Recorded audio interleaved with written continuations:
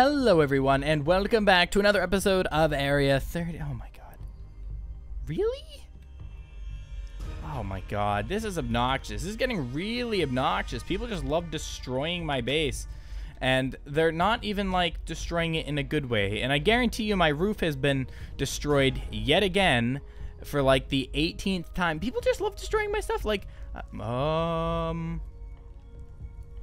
someone's been to my base. Because there was no hole there. There was a hole there. Why is this not working? Oh, there we go. It's working. Someone's been in my base. Someone killed all of my golems. Or took out most of the golems, except for you. Did you end up killing him? Someone's been up here. Someone actually made it to the top. How'd they get through? Oh, I wonder if they took an ender pearl and ender pearl glitched through. That's very possible. Unless they somehow destroyed these. Which is also possible, I guess, in its own way.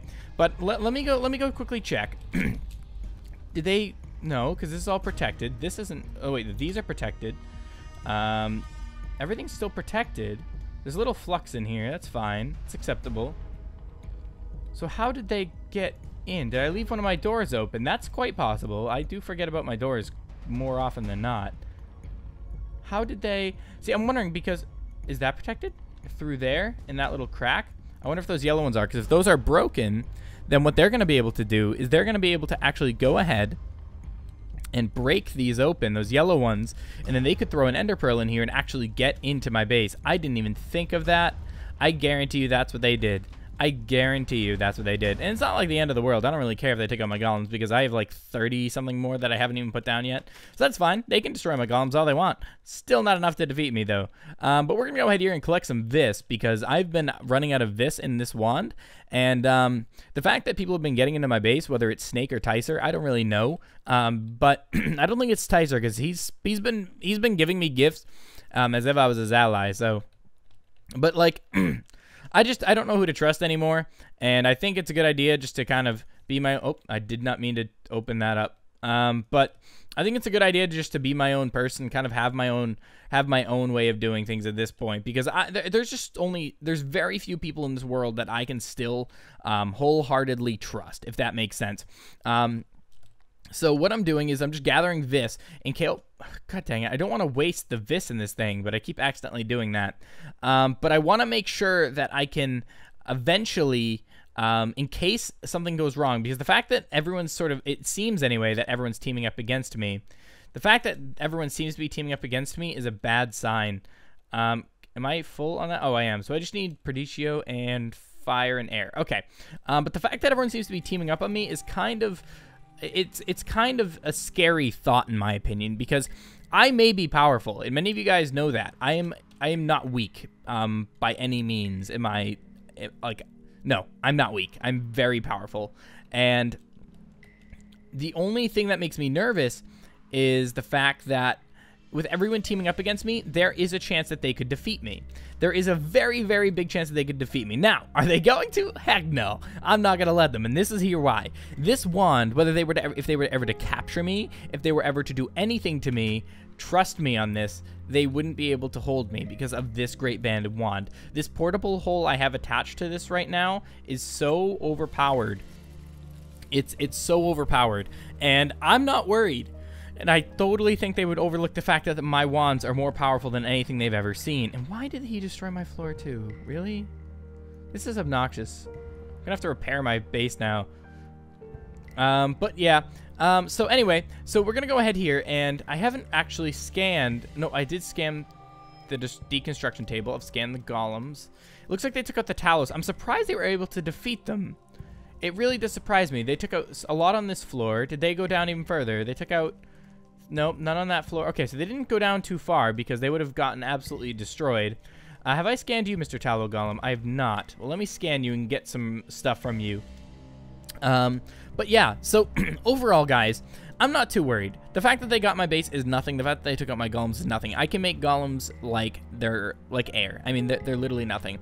Plus, I have a lot of arcane armor now and stuff like that, so it's not a big deal. I've been working on a few rings. I'm 90% done with the rings, and once I get these rings done, let me just show you what they'll do in the Thaumonomicon, because these things are actually really powerful.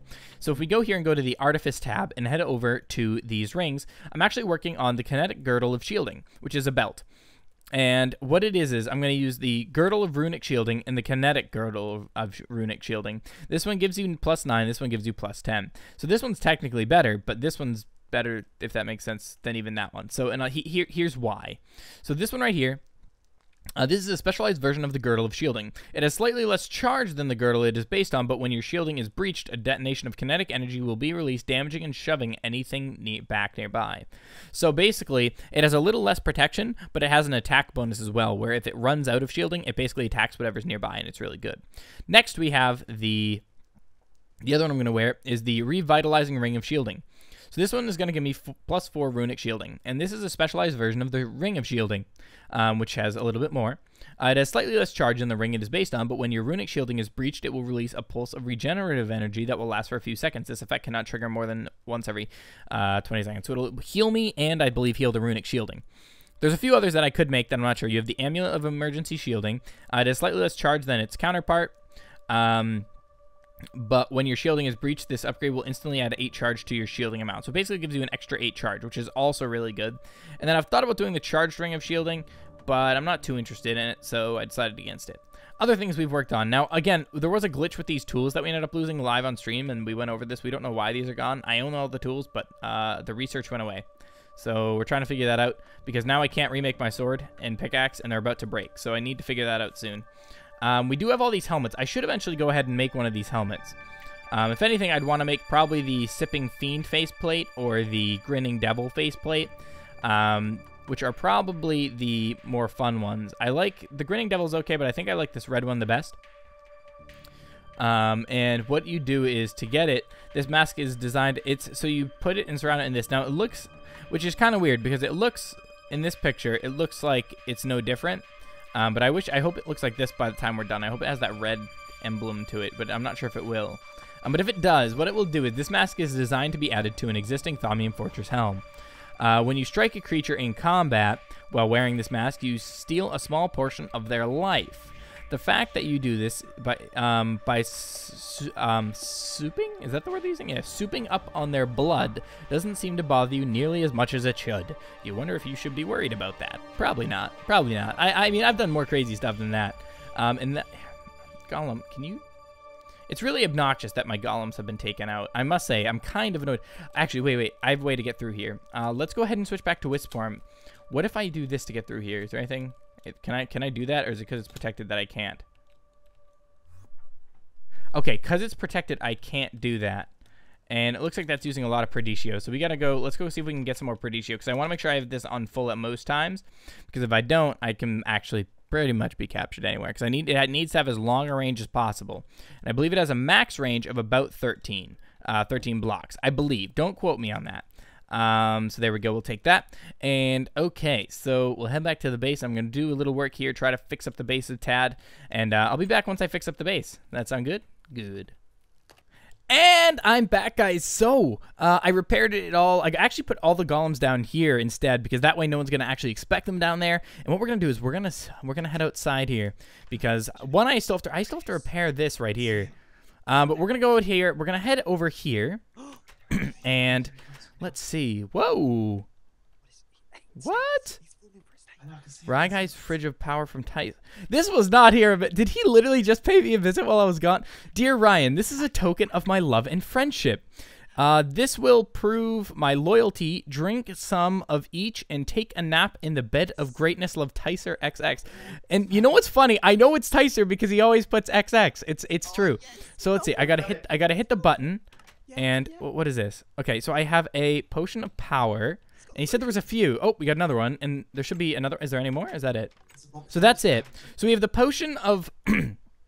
Let's see. So we have the potion of destruction. Oh, hello. Hi, zombie. Can you please leave me alone? I'm trying to read some potions off. Okay, you need to, like, go away. You need to go away. Okay. Let's see. So potion of power, destruction, and strict. So he said I had to drink a little bit of each of these, and what happens exactly? I don't know.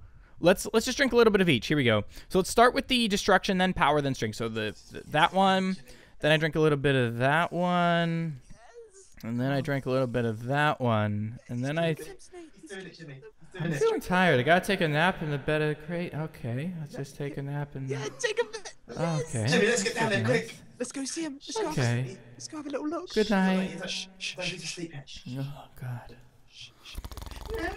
We've got him. We've done it, guys. We've got him. Look at him. Right. Let's take him now. This is our chance. Let's do it.